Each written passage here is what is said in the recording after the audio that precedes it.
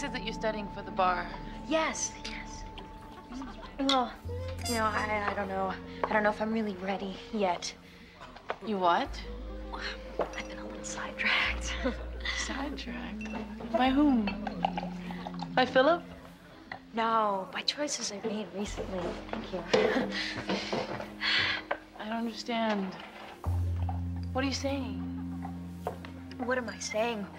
What does it matter what I'm saying? Who knows why I got sidetracked, but I did.